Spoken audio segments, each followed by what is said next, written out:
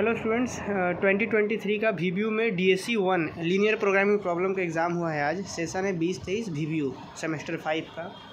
Short question देखिए तो यहाँ पे है, पहला क्वेश्चन है draw the set of points XY satisfying the inequalities this. तो बहुत ही आसान क्वेश्चन था ये। फिर उसके बाद इंट्रोड्यूस स्लैक वेरिएबल, इस तरीके से यहाँ पे स्लैक वेरिएबल इंट्रोड्यूस करके इक्वालिटी में बदलना था। फिर क्वेश्चन सी बोले तो कॉन्वेक्स सेट, ये सारे क्वेश्चन क्लास में करवाए गए थे। फिर right a short note on duality of LPP, फिर hyper plane, mathematical formulation of transportation problem, फिर non degenerate basic physical solution of A transportation problem. सारा क्वेश्चन क्लास में डिस्कस किया गया था। फिर mathematical formulation of assignment problem, फिर saddle point निकालना था।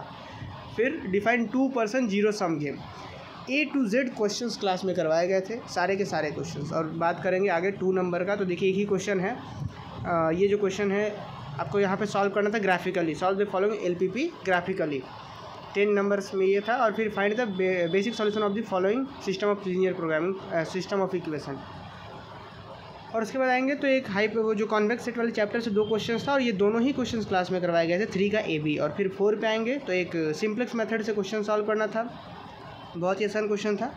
और ये अकेला ही क्वेश्चन 20 मार्क्स में था। और फिर आ गया ये क्वेश्चन नंबर 5 का डिफाइन डुअल प्रॉब्लम, ये भी आसान क्वेश्चन था। फिर find the dual of the following LPP, है ना। 5 का AB भी आसान था। और उसके बाद बात करेंगे तो 6 का A में देखिए यहाँ पे गेम थ्योरी से रिलेटेड एक क्वेश्चन है यहाँ पे। और फिर उसके बाद यहाँ पे 6 का है ये, नहीं ये 5 का ही B है ना।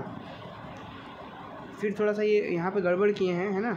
ट्रांसपोर्टेशन प्रॉब्लम से रिलेटेड एक नेसेसरी सफिशिएंट प्रॉब्लम का एक थ्योरम्स था। और फिर find initial basic physical solution of using वोगल्स approximation method. इस चीज़ का देखिए एक प्रॉब्लम दिया हुआ है ट्रांसपोर्टेशन प्रॉब्लम का, इस चीज़ का हमें मतलब ऐसा कैसा initial basic physical solution find करना और ऑप्टिमल कॉस्ट भी फाइंड करना था। 10 मार्क्स में था यहाँ पे। फिर अब आगे आएंगे तो यहाँ पे देखिए आप ट्रांसपोर्टेशन प्रॉब्लम का क्वेश्चन नंबर 7 अकेला 20 मार्क्स में था। और question number 8 solve a game whose पे of matrix is given by, इस तरीके से एक गेम सॉल्व करना था। और फिर दूसरा गेम एक ग्राफिकली सॉल्व करना था। तो दोनों ही क्वेश्चन आसान थे, टोटली क्वेश्चंस आसान हैं। मुझे उम्मीद है कि सभी बच्चों का एग्ज़ाम बहुत अच्छा गया होगा, है ना। बाकी हम लोग चलिए मिलते हैं DSC 2 के इंपॉर्टेंट क्वेश्चन के साथ इंपॉर्टेंट क्लास में, है ना। बाकी इसका PDF लेने के लिए Dhanbad maths academy Telegram channel join कर लीजिए आप लोग, है ना।